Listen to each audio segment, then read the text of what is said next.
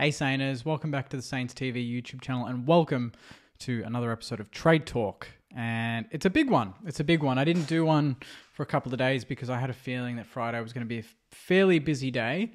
And so far it's kind of been busy. I mean, one major thing has happened, which I think will then snowball the rest of the stuff, and that should hopefully take care of itself maybe today, probably early next week, to be honest. But the first one is Jade Gresham has signed for Essendon as a free agent, and that was kind of the one that was the most likely to happen this week, I thought, because we couldn't really do much until we knew really what the compensation from the AFL was going to be in terms of what Gresham was being paid at the Bombers, what his contract was, and whether we wanted to match the bid and force a trade, which in the end hasn't happened because the compensation to me I think is fair.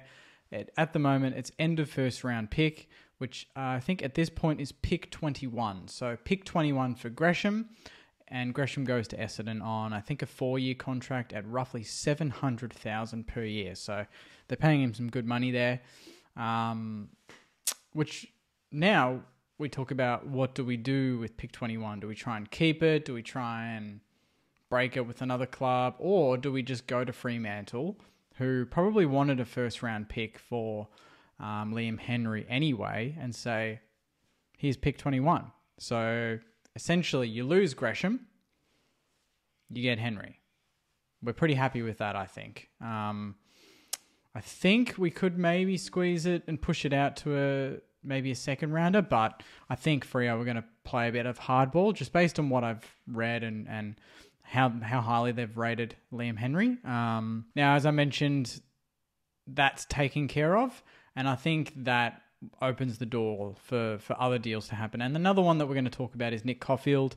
There's a bit of work going into that at the moment, and Tom Morris came out today and he said, in exchange for Nick Coffield, the Western Bulldogs will be giving up a pick in the 40s or 50s. That's what he thinks. So it'll be in the pick 40s to 50s, which I think is fair. I think if you got one in the 40s for Nick Coffield, I think you're probably happy with that. Maybe there's a few other deals, a few other picks, being traded. We give a future pick or they give us a future pick as well. But at this point in time, Coffield to the Dogs is looking very likely, pretty clear cut, a pick in the 40s and 50s at this stage. We may look to use that as part of maybe a Paddy Dow deal, throw that in with something else, another pick, and get him back.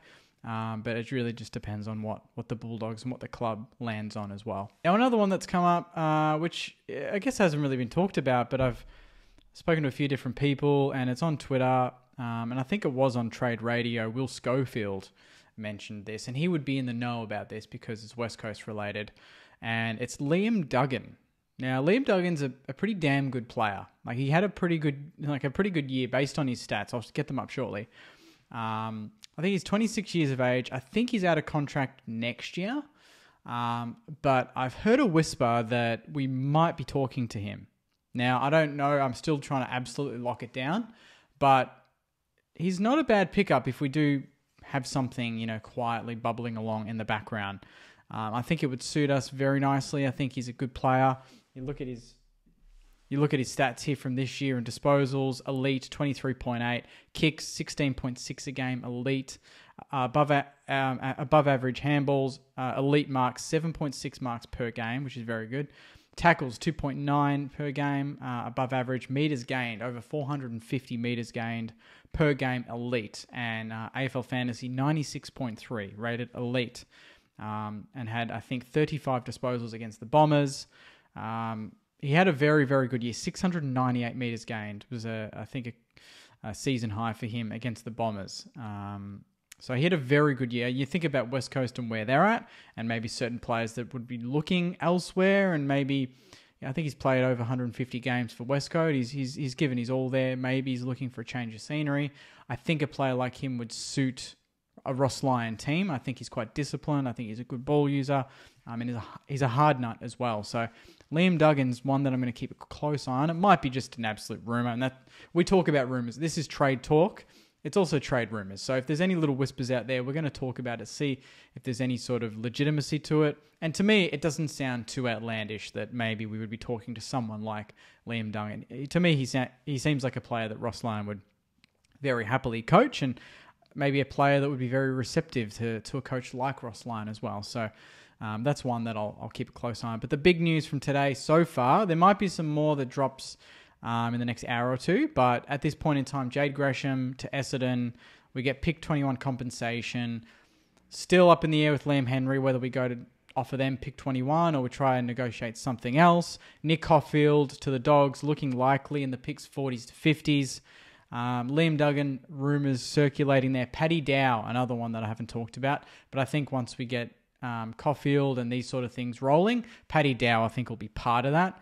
A lot of people think that that's going to be sort of a three-way trade. Saints, Carlton, Dogs, and Coffield will move there. We'll get Paddy Dow and Pix will trade all over the place, probably to Carlton, the Dogs as well. So, yeah, there's going to be a lot in the works, I'd say, in the next probably hour or two today.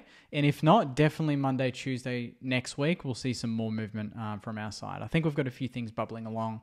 And if I hear anything, guys, I'll let you know. So appreciate you guys tuning in. Thanks very much. Comment your thoughts. If you heard anything else or you got any questions or queries, put them in the comments. Like the video and obviously subscribe. Let's hit 8,000 by round 1 next year. That'd be amazing. We're not far off it. And I'll be back soon for another video. But anyway, take care, Sainers. Enjoy the rest of your weekend. Make sure you get to the game tomorrow. RSEA Park. Saints v GWS. We're going for 4 in a row. First time in our history. Get down there. Joyce and Marshy got something special bubbling along there in the Moorabbin Social. So check it out when you can. 105 is the bounce tomorrow. So enjoy your weekend, Sainers. Take care. And as always, go you mighty Sainers. See you guys.